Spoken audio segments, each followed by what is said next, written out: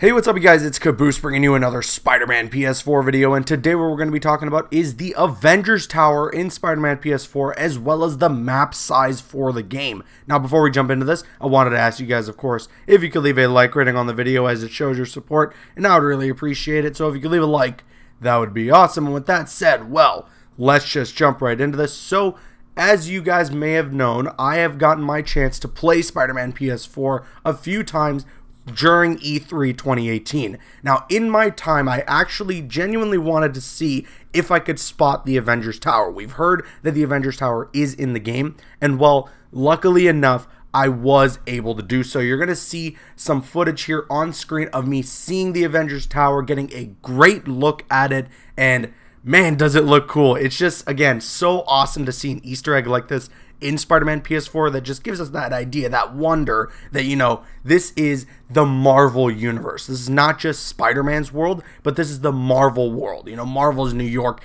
as Insomniac has said. So it is really cool to see Avengers Tower. It's a bit of a different design. I thought maybe they would take after what the movie has done with the Avengers Tower, but it's their own design. It's this sleek, kind of thin tower that's got some red and white to it. So I like that. I like that it looks different. It's nothing we've ever seen before.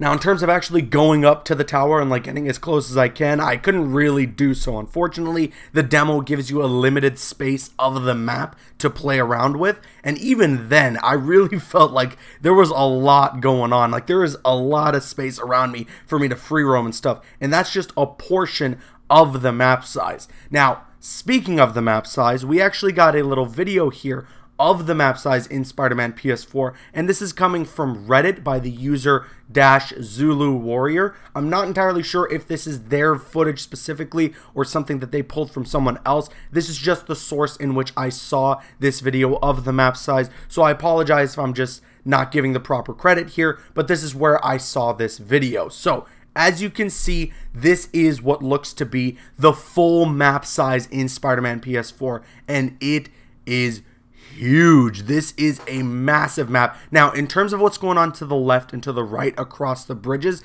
I doubt we're going to be able to visit those areas. It's probably just this middle island here. And even then, I mean, this map looks massive. I cannot wait to go through this city, check every single corner, collect some collectibles, and just do all those random crimes. This map just looks absolutely massive, and I cannot wait to use this as my playground when we get our hands on Spider-Man PS4.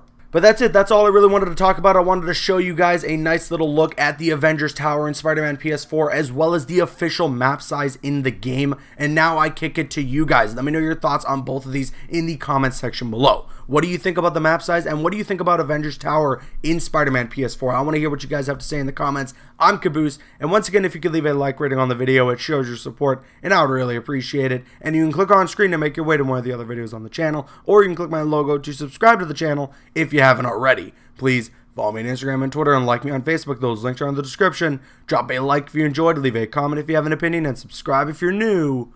See you guys later.